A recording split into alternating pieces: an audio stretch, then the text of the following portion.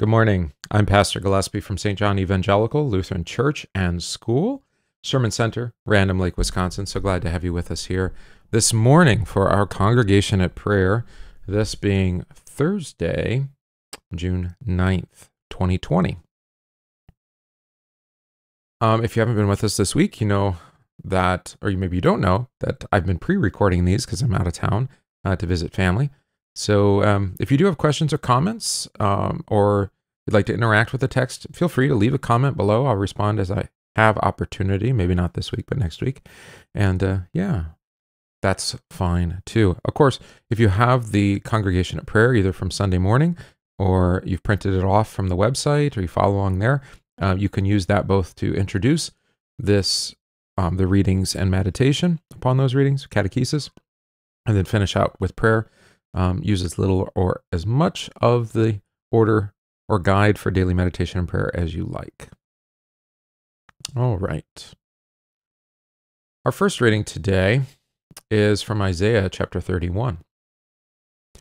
Woe to those who go down to Egypt for help and rely on horses, who trust in chariots because they are many, and in horsemen because they are very strong, but who do not look to the Holy One of Israel, nor seek the Lord. Yet he who is wise and will bring disaster and will not call back his words, but will rise against the house of evildoers and against the help of those who work iniquity. Now the Egyptians are men and not God, and their horses are flesh and not spirit. When the Lord stretches out his hand, both he who helps will fall, and he who is helped will fall down. They all will perish together. For thus the Lord has spoken to me, as a lion roars and young lion over his prey, when a multitude of shepherds is summoned against him, he will not be afraid of their voice, nor be disturbed by their noise. So the Lord of hosts will come down to fight for Mount Zion and for its hill. Like birds flying about, so will the Lord of hosts defend Jerusalem. Defending, he will also deliver it. Passing over, he will preserve it. Return to him against whom the children of Israel have deeply revolted. For in that day every man shall throw away his idols of silver and his idols of gold, sin, which your own hands have made for yourselves. Then Assyria shall fall by a sword not of man, and a sword not of mankind shall devour him. But he shall flee from the sword, and his young men shall become forced labor. He shall cross over to his stronghold for fear, and his princes shall be afraid of the banner, says the Lord, whose fire is in Zion, and whose furnace is in Jerusalem. Our reading today for catechesis, the continuation of the Gospel according to St. Matthew, chapter 12, beginning in verse 22. Then one was brought to him who was demon-possessed, blind and mute, and he healed him, so that the blind and mute man both spoke and saw. And all the multitudes were amazed and said, "Could this be the Son of David?" Now, when the Pharisees heard it, they said, "This fellow does not cast out demons except by Beelzebub, the ruler of demons." But Jesus knew their thoughts and said to them, "Every kingdom divided against itself is brought to desolation, and every city or house divided against itself will not stand. If Satan casts out Satan, he is divided against himself. How then will his kingdom stand? And if I cast out demons by Beelzebub, by whom do your sons cast them out? Therefore they shall be your judges. But if I cast out demons by the Spirit of God, surely the kingdom of God has come upon you.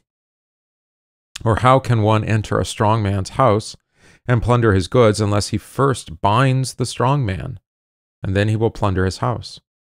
He who is not with me is against me, and he who does not gather with me scatters abroad.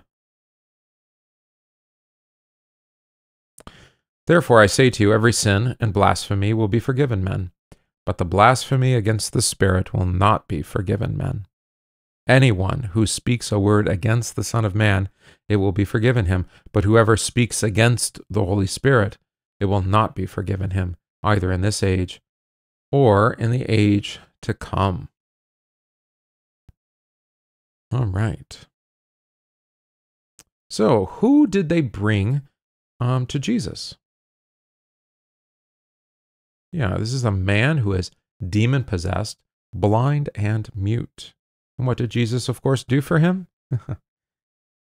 He healed him so that he both spoke and saw. You see that in verse 22? All right. And of course, in response, now the crowd wonders, could this be the son of David? Now, why did they think?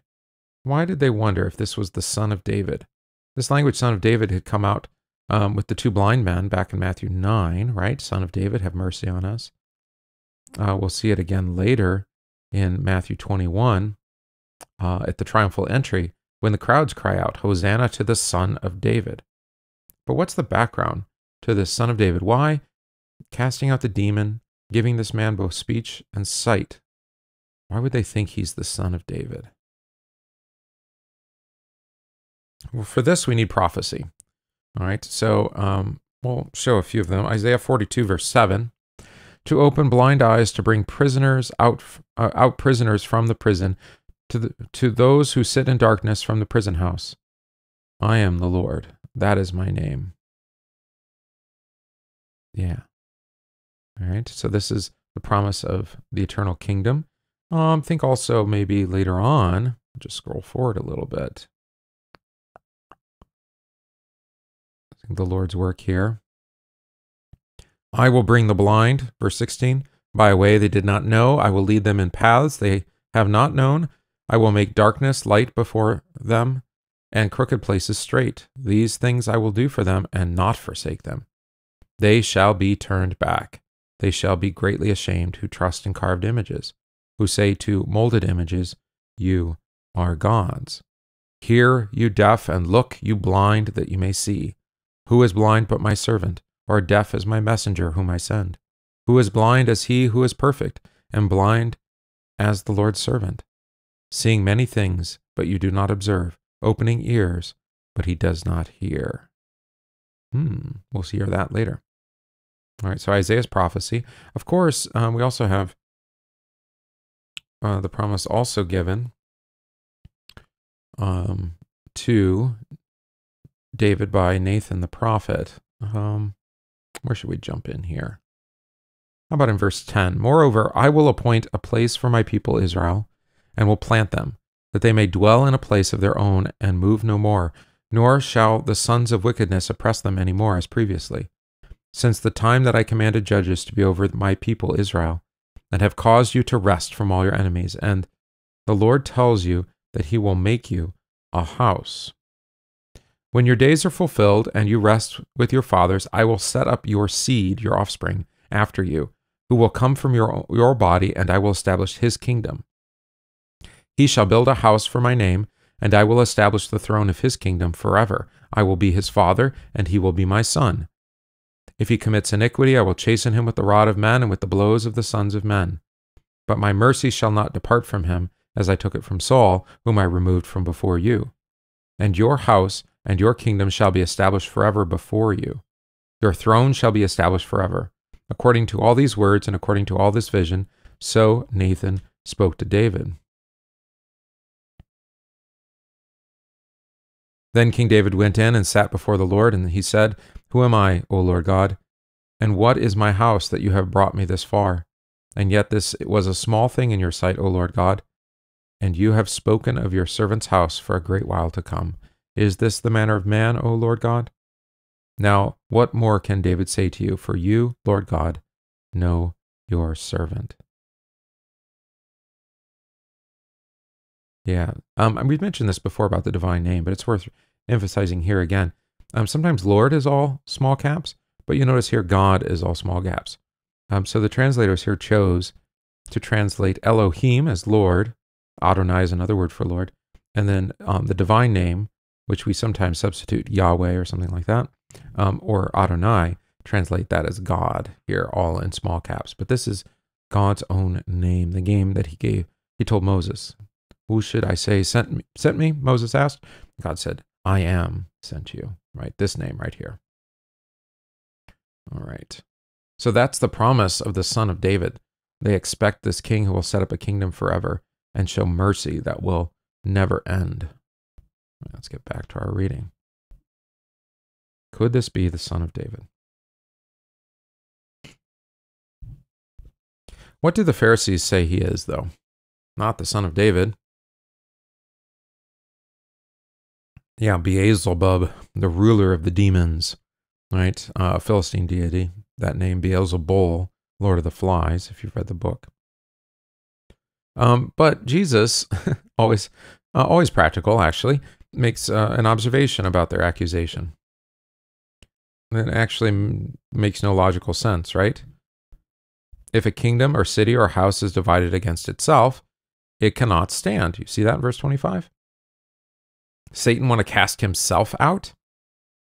What's the answer? No, of course not. Right? So in verse 27, how does Jesus question the authority of the Pharisees? Yeah, he asks this question. By what authority, by whose authority do your sons cast out demons? Now, what authority does Jesus claim to have?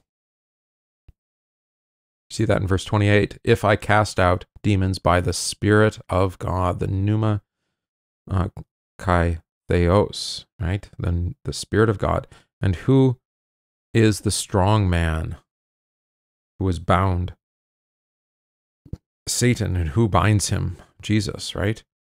What does it mean to plunder Satan's house then? The strong man's house. Yeah, it's to bring out all those who were in captivity in Satan's kingdom. Is there any middle ground between Jesus and the world? Or Jesus and the devil, if you like? The world being the devil's kingdom? No. Well, either one is with Christ or he's against him, right? Which you see right there in verse 30. Now, what is this blasphemy against the Holy Spirit? Of course, people are fearful of blaspheming the Holy Spirit because it's the unpardonable sin here, right? Unforgivable sin. Well, it goes back to actually the testimony of the Spirit, which has been the question here in this whole reading, right above, right? Is he the Son of David? Does he cast out demons by the Spirit of God? To deny the Holy Spirit is to deny both what their eyes saw and what he spoke. You see? To deny the Spirit's testimony that Jesus is the Son of God. That's the blasphemy against the Holy Spirit. All right. How does one then speak against the Holy Spirit?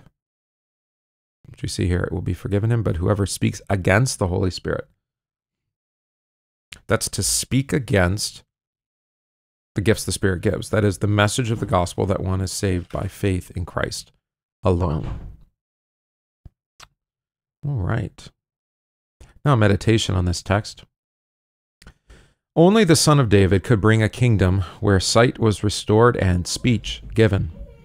As Solomon's kingdom had been one of peace, so now the Son of David brings the kingdom of peace that passes all human understanding, as he pours out his Holy Spirit upon the church. Christ has come to bind the strong man, the devil, and bring the captives out of his house. It is to these captives that Jesus gives the spirit of freedom. That spirit will testify to Christ alone in order to call people to faith. To speak against the Holy Spirit is to live in unbelief, and so cannot be forgiven. For unbelief always rejects forgiveness, which has been won by Christ. All right, so there ends our catechesis and meditation on this text for today. Again, I encourage you to go and to pray for the church and for all people as they have need for our country.